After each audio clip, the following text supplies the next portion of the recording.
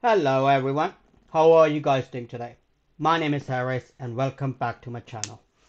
Today I'm gonna be reacting to Dave Chappelle's new stand-up The Closure, and YouTube released some clips on it earlier today or yesterday I believe, and I've been looking forward to doing that for some time because it is such a brilliant stand-up and it's been dedicated to Norm Macdonald as well. So without any delays, let's get to Dave Chappelle got into a fight with a lesbian. Here we go.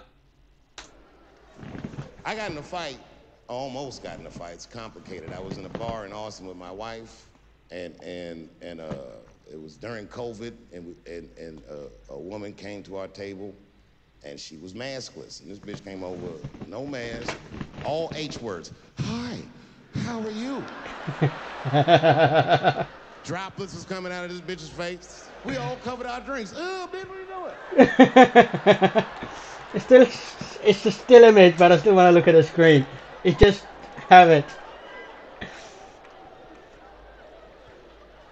Now I looked over at the table that she came from and I peeped game. The men at the table were filming me. This happens when you're famous. People will come over and try to rattle your cage and get you to say something stupid or dumb so that their buddies can film it and they get a video of you embarrassing yourself. And clearly I said, this is what's happening. And these dumb motherfuckers thought that it was my first rodeo. Don't fuck with Dave.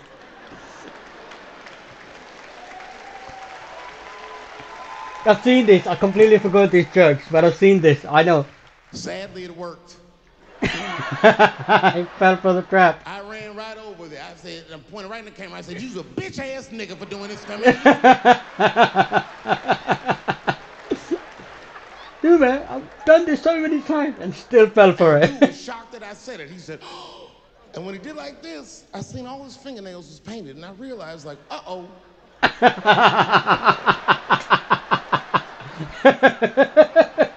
This fella's gay.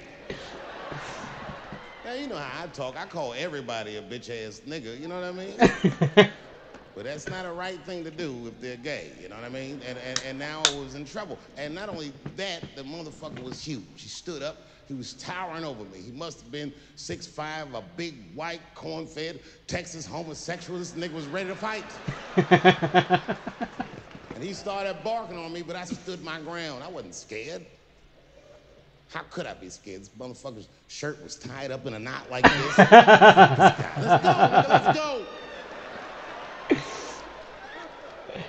I just had a mental image of him doing it. I was ready. And then, right when you think we would fight, guess what he did? He picked up his phone and he called the police. And this thing I'm describing is a major issue that I have with that community. Gay people are minorities until they need to be white again. I'm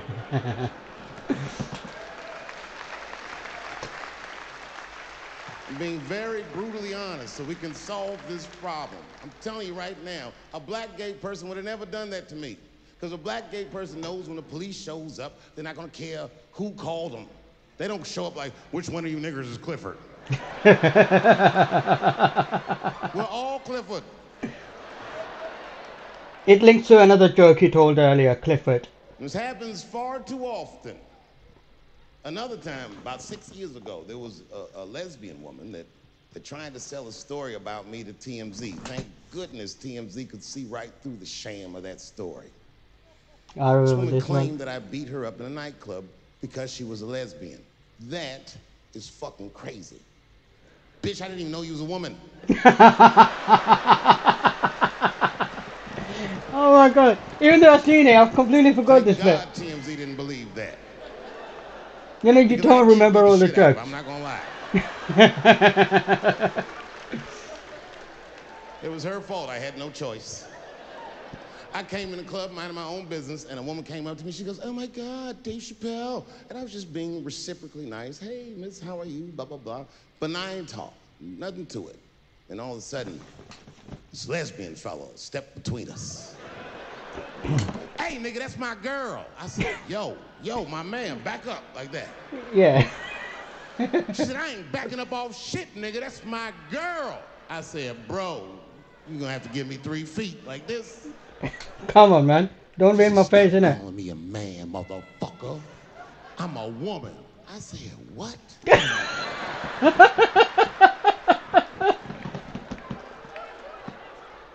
And then I looked deep in this nigga's cheekbones. I said, oh my God, Adam you Apple. are a woman. It was just too much for me to even wrap my mind around. But I tell you what, I unballed my fist immediately and I softened my posture so that she would know she's in no danger. I even changed the tone of my voice. I said softly, sweetly, like a pimp might say. I know it's coming. Bitch, I'm about to slap the shit out of you.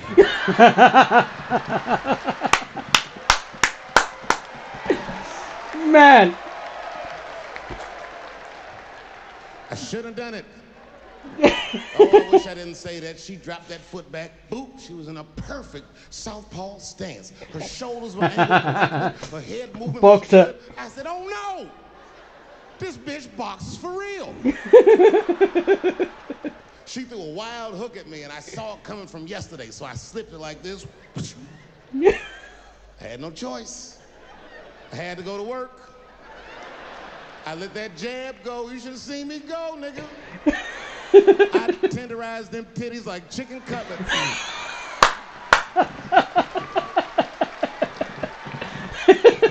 I whooped the toxic masculinity out of that bitch. This is brilliant. I love Dave, man. You don't understand. I love Dave. Dave That's why I don't go Chappelle. out no more. One of the GOATs. Just trying to chill. I'm just trying to live a peaceful life. That's why I live in Ohio. You know, I live in a little town in Ohio. It must be like 3,700 people. Small hippie town. Culturally, it might feel like Ann Arbor to you. Ann Arbor.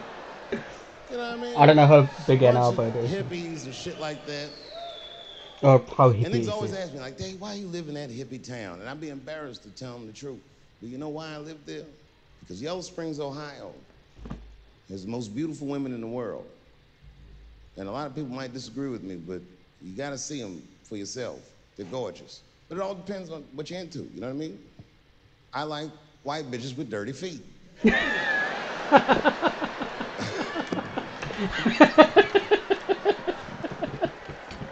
If I had a strip club in Yellow Springs, I would call that shit strippies.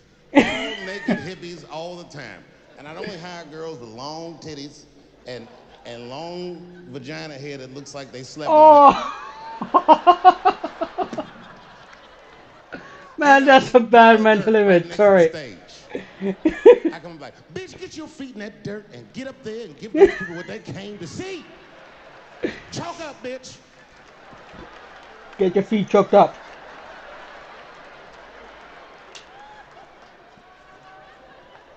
Like you get your gloves chopped up before A couple lifting. years ago, I was in Ohio at a shopping mall. An old white lady, this is true, she was following me around the mall, which sounds paranoid, but I'm sure she was following me. Mean lady, too. You ever see a woman with lines on her face that just tell you, like, even if she smiled, it looked like it would hurt? The muscles in her face. Karens. I knew she was following me because she was at places that had nothing to do with her. I'd be looking around like, what is this old bitch doing in GameStop and Foot Locker and all the places I like to go? Every time I see her, she'd just be looking at me on me. And eventually I forgot about her. So then after I'm shopping, I go all the way to the back of the parking lot. I'm parked all the way in the back. And as soon as I open my car door, I hear a voice go, David Chappelle. Just like that. I didn't even have to look. I knew it was her. And I looked back and sure enough, there she was, that face. To be honest with you, she probably wasn't even that old. She's probably around my age. But she was a white woman. This bitch looked terrible.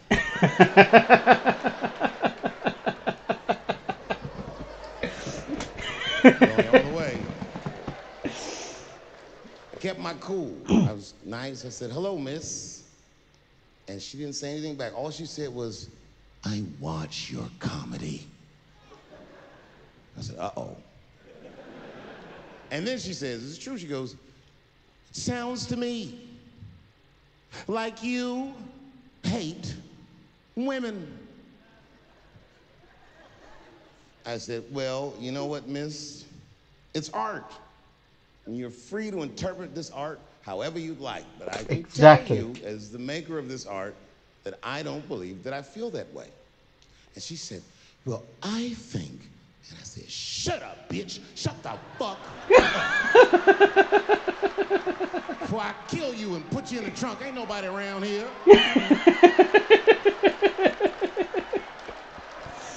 All the way to extreme. Shut I'm up, just kidding. I bitch. didn't say that. No, obviously. I felt that way, but that's not what I said. I was more clever than that. You know what I said? And this is exactly what I said. I said, Miss, before you finish that statement, let me ask you a question. Where'd you see me?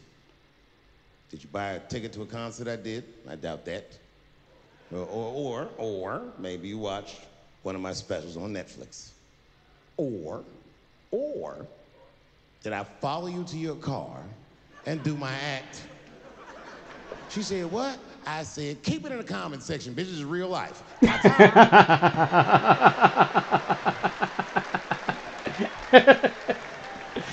This is great. And then I drove off. So, that was Dave got in a fight with a lesbian.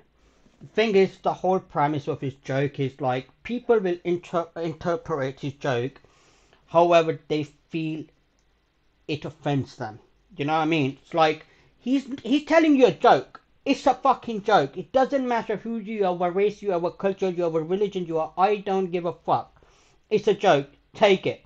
Because you laughing on every other fucking joke, but you're offended by what he's saying about another race or culture. You're laughing, ha ha ha, it's funny. When he's targeting you, you take offensive.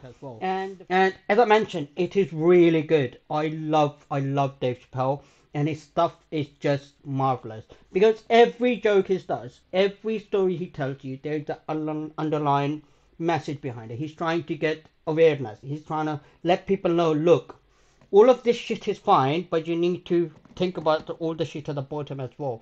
Just because something this one is fine, don't mean the shit at the bottom doesn't matter. It requires a same what do you call it, attention as the detail up top. So that's sort of thing he does, and I absolutely love it. And I'm gonna be doing a lot more Dave Chappelle. Probably next week, all I'm gonna do is Norm, Dave Chappelle, and George Carlin. So keep an eye on it, and I hope you enjoyed this. If you did, like, subscribe, and share. I'll see you guys next time.